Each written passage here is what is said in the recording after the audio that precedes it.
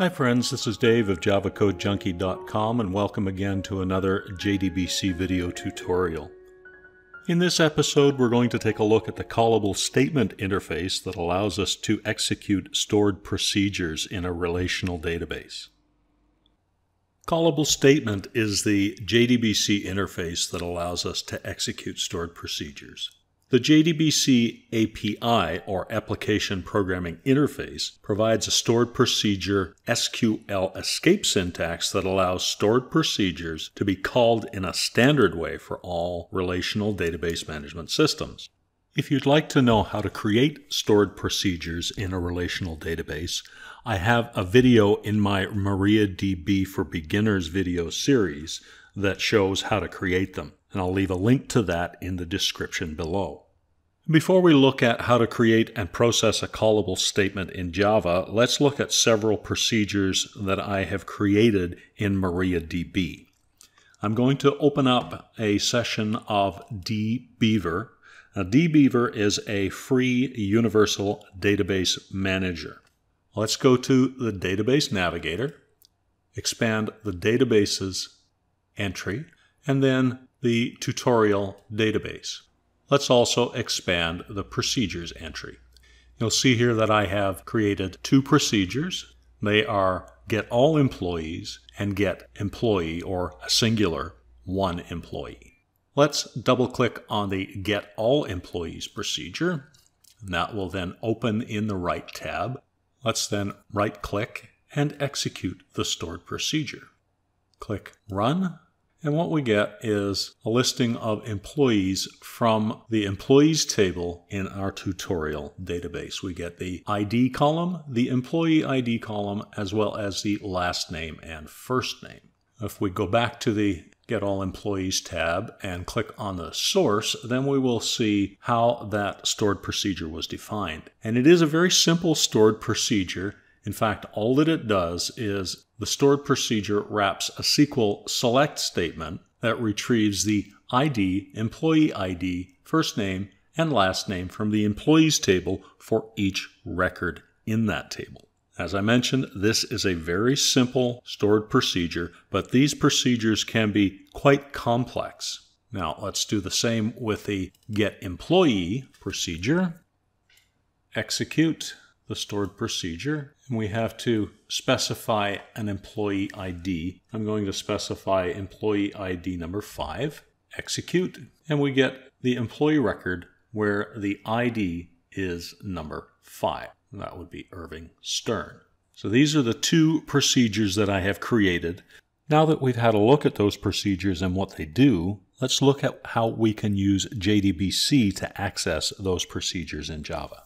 As usual, I've already created a project in Java, and this is very similar to our last project on the prepared statement. We have our database URL, our username and password for accessing the database. I've also created 3 variables, one for the connection, one for the callable statement, and one for the result set. And I have a try-catch block where we're going to do the heavy lifting. First, we get a connection using a static method getConnection of our database class, and then print database connection successful, if in fact that was the case, to the console. Now we're going to make a plan on how we're going to attack creating and processing a callable statement to access the stored procedure in the MariaDB database.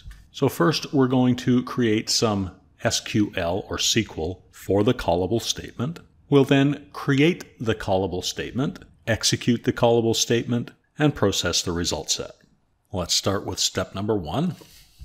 We'll create some SQL. So string SQL equals, the SQL for a callable statement has to be wrapped in curly braces. So I'm going to put those in, beginning and ending.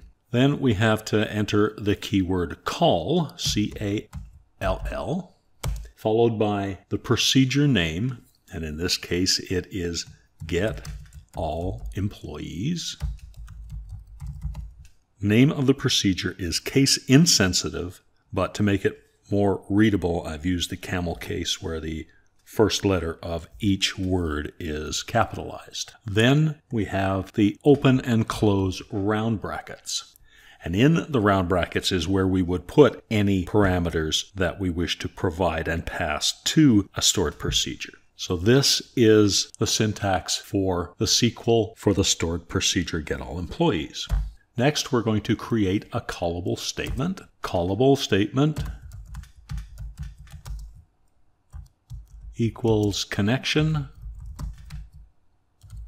dot prepare call, passing our SQL.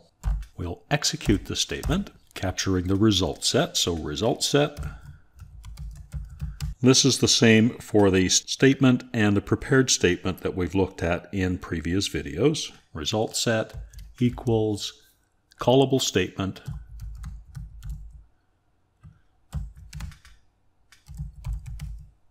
dot execute query.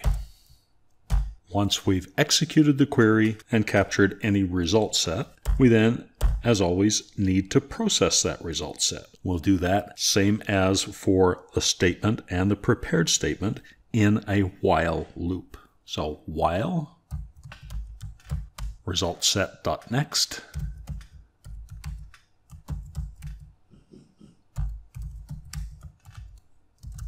And to save time, I'm simply going to copy and paste code that we've used in both the statement and prepared statement. We'll simply print out to our system console the ID, employee ID, first name, and last name from each record in the result set. Let's now right-click on the project, run as Java application, and you'll see down in the console, database connection. I'd spelled database connection properly, successful, as well as the ID, employee ID, first name and last name for each record in our employee table. Next, we'll look at our second stored procedure, getEmployee. Going back to dbeaver, we see the getEmployee procedure selects the ID, the employee ID, first name and last name from the employees table, where the ID equals a parameter that we pass to the stored procedure named IEMPID. We show that up here as an input parameter of type integer. So let's go back to Java. I'm just going to modify the code that we've already created for the first stored procedure because it's very similar. So let's go to step 1, create the SQL. We do a call to getEmployee. So we'll change the name. And we do need a placeholder for a parameter. So I'll put in a question mark. We'll create the callable statement. Callable statement is the same, equals connection.prepareCall, passing the SQL. I'll now add a part 2a to insert parameter value. Callable statement dot set int the name of the parameter. And as I showed you in dbeaver by looking at the input parameter, it is IEMPID. So I'll simply copy that, put that in our set int as the parameter name, and I'll set the value at number 5. So what we're doing here is we're executing the getEmployee, which will get the employee record with the ID of 5. Again, we're processing the result set that is obtained from the callable statement. In this case, it will only retrieve a single record, and we're printing the value to the console. So let's run the program. This time we should only see record number 5, which is Irving Stern. And we can verify that by going back to our tables, employees, the data, and number 5 is indeed Irving Stern. So we've covered the basic steps on processing stored procedures using a JDBC and the callable statement interface. If you've enjoyed this video, please give it a thumbs up and consider subscribing so that you don't miss any videos when I release new content. Thanks again for hanging out with me today. I appreciate it as always, and I hope to see you again in the next video. Until then, please stay safe, take care, and keep on coding.